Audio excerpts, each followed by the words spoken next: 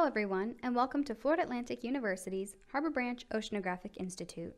In today's presentation, you will be learning how to become a participant in the land-based Dolphin Spotter Citizen Science Project. Let's get started.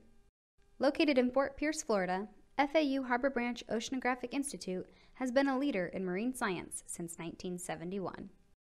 Today, over 300 ocean scientists, educators, staff, and students continue to work toward the goal of ocean science for a better world.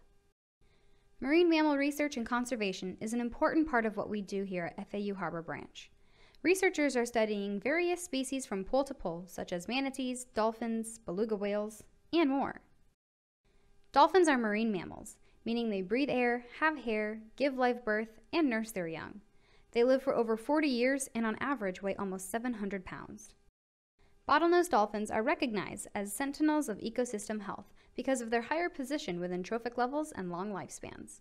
They are even known to eat some of the same fish that we eat.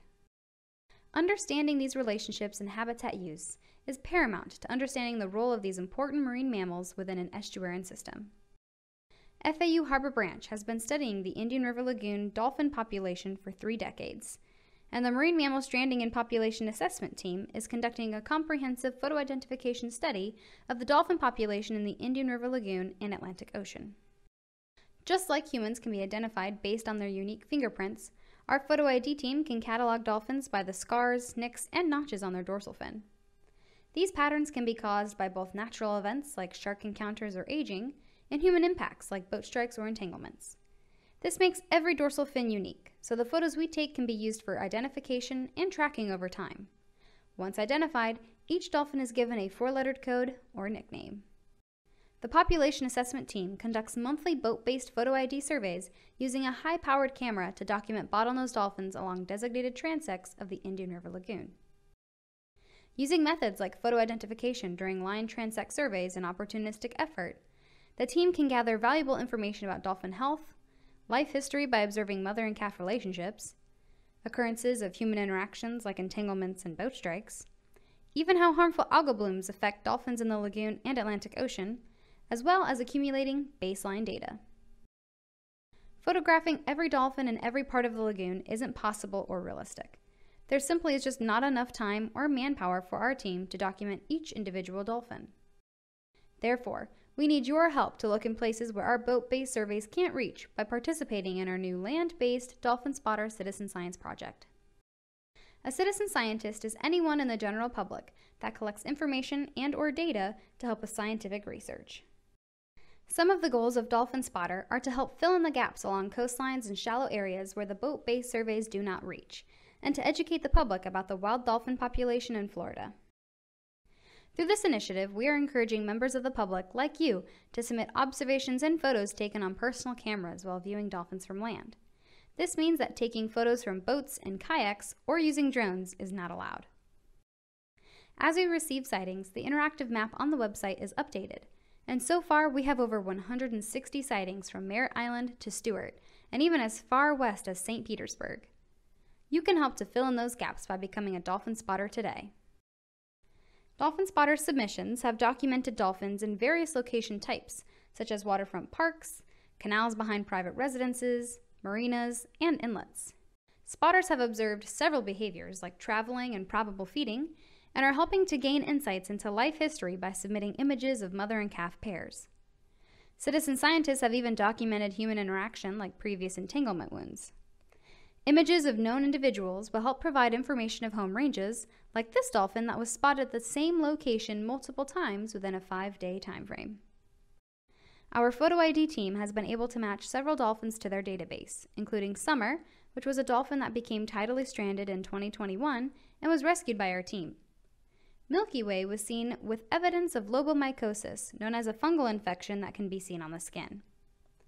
These last 2 dolphins, Spoiler and Chopper, have each been sighted more than once by different dolphin spotters. Another way you can participate in Dolphin Spotter is by hosting a spotting station.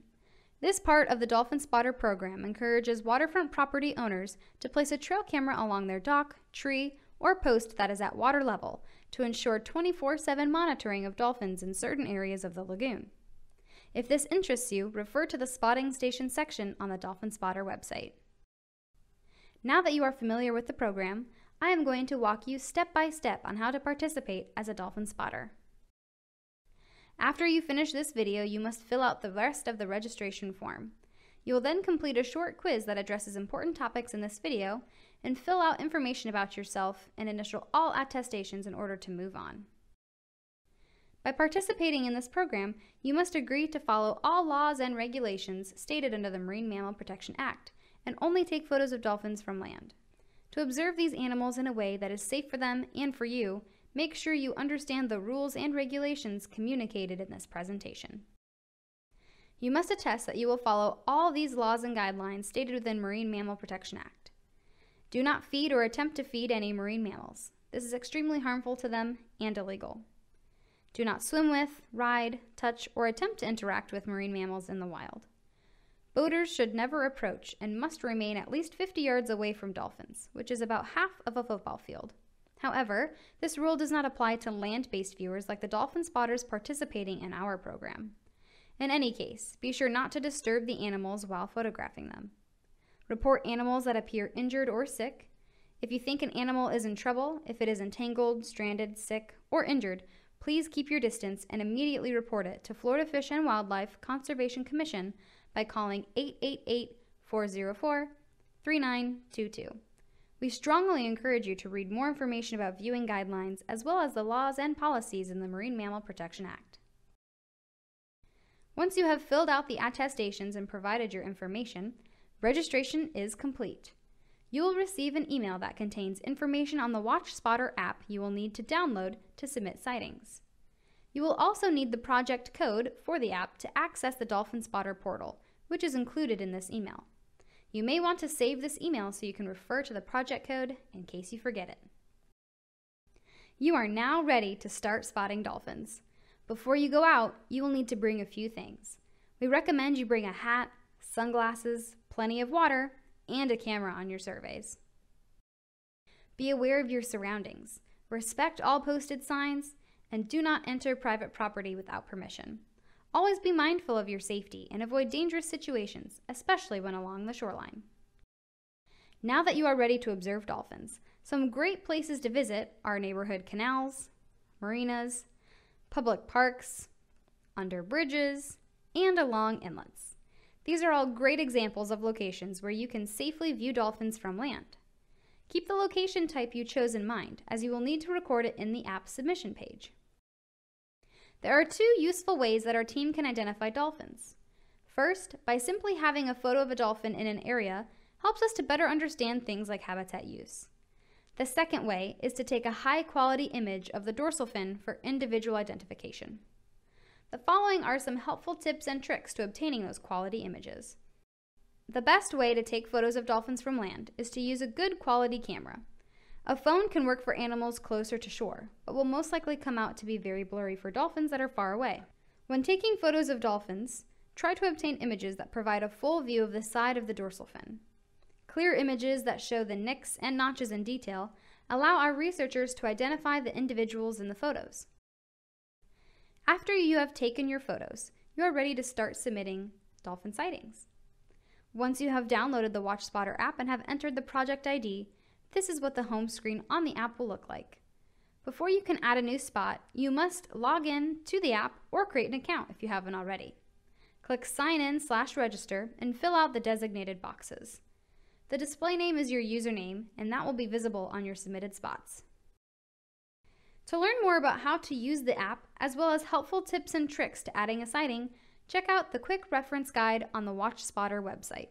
At the bottom of the home page, click Quick Reference Guide mobile app.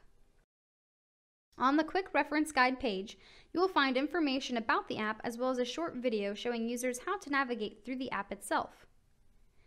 Once you have logged into the app and entered the project code, click on the 3 horizontal bars in the top right corner of the app. The field guide, which is located here, has a lot of helpful resources and links for spotters to use. For example, users can find the FWC Wildlife Alert Hotline in case they encounter an injured, sick, or stranded marine animal. The registration video is also linked in case spotters need a refresher. Contact information and other opportunities are listed under the field guide as well, so be sure to check it out. Let's walk through what kind of information we want you to capture while out on a survey. It is important to note that you will need to submit a new sighting if your location has changed between sightings, you observe dolphins on multiple days, or the time between two separate observations is longer than 1 hour. Keep in mind, the questions that have an asterisk are required for submission. First, you will select the category of the submission, which is either Dolphin Spotter or Spotting Stations. Next, you will need to select the spot type, like marina, public park, private residence, etc. Under location, select what city you observed the dolphins in. If it is not listed, select Other, and type the city in the Notes section. Next, you will need to know the sighting date and time. The app will automatically have the correct date and time populated, as well as your current latitude and longitude. If you are inputting a sighting from a different day or time, you can manually change the date information as well as the latitude and longitude. Just simply delete what is already there and input the new date and time. To change the latitude and longitude, press and hold your location crosshair icon in the app and drag it to where you spotted the dolphins on the map. Then click Add Spot. The second page on the form asks that you provide an estimate of how many dolphins were spotted during your survey. If you are unsure, record the minimum number of individuals you know you spotted or have pictures of. It may be difficult to see based on location, but if you spot any calves or baby dolphins, record an estimate of how many were present. Dolphin calves are between 3 and 4 feet in length when they are born, and from this picture you can see that they are typically seen swimming directly next to their mothers, and their dorsal fins are visibly smaller. During surveys, our population assessment team takes note of specific behaviors that they observe. It may be hard to determine what behaviors the dolphins are exhibiting, but if you happen to see an obvious behavior, you are encouraged to indicate that. Behaviors include feeding, probable feeding, traveling, milling, which is non-directional travel, and social behavior or play. There are some questions on the form that are not required but would be useful for our researchers to know. Therefore, if you are able to record any extra information during your sightings, it would be greatly appreciated by our team. We ask that you provide information about the weather conditions during your sightings. Some examples of conditions found on the form include sunny, windy, cloudy, and rainy. It is also important to observe how rough or calm the water is. Is there low wave action or is there high wave action? Any additional comments or notes you may have about your sighting can be recorded at the end of the sighting form. Some other things we are looking for include information about the water visibility. You can simply indicate whether the water visibility is poor, meaning it is very difficult to see anything under the surface of the water. If it is fair, you can see objects just below the surface or in shallow areas. And lastly, if it is clear, you can see objects easily underwater and can clearly see to the bottom. Our team also documents potential human interaction. So try and keep in mind how many boats are present in the area or if people are fishing when you spotted the dolphins. We would like to recognize your submitted photos and ask that you choose how you would like to receive credit. If you prefer to remain anonymous, choose a third option. If you don't mind your photos and first name being shared, choose the second option. Lastly, if you don't mind us sharing your photos and full name, choose the first option. This brings us to step 3 of the form, which is where you'll submit photos.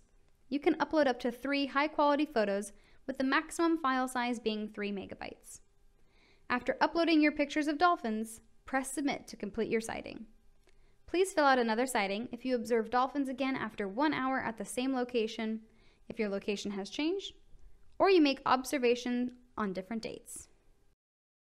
Once you have submitted your sightings, be sure to check the interactive map on the website or in the mobile app to see them. All of the images that we receive are shared with the FAU Harbor Branch Photo Identification Team, who will cross-reference them with their dolphin database to see if the dolphin pictured matches one of their known individuals. As matches are confirmed, the sighting is updated to include the dolphin's name. You can find this information under the Spot Details section on your map. In addition, users can click on any point on the map to view all of the details from a particular sighting, even those submitted by other dolphin spotters. This is a great way to find out where local dolphins are being sighted, especially if you're not sure where to look or want to try out a new spotting location. To take a closer look at these trends, spotters can click the 3 bars on the upper right and select Recent Spot to see our latest sightings. This can be helpful since dolphins travel quite a bit throughout the day or during different seasons. We look forward to seeing your submissions and encourage everyone to report sightings as often as you would like. This project was supported by the Protect Wild Dolphins Florida Specialty License Plate, which is administered by the Harbor Branch Oceanographic Institute Foundation. You can support dolphin research and education programs by purchasing a plate online or from your local tax collector's office. Thank you for taking the time to watch this tutorial video about our Dolphin Spotters Citizen Science project. For more information on this project, as well as ways that you can support research and education at FAU Harbor Branch, please visit our website at www.fau.edu/HBOI. Thank you for your participation and happy dolphin spotting!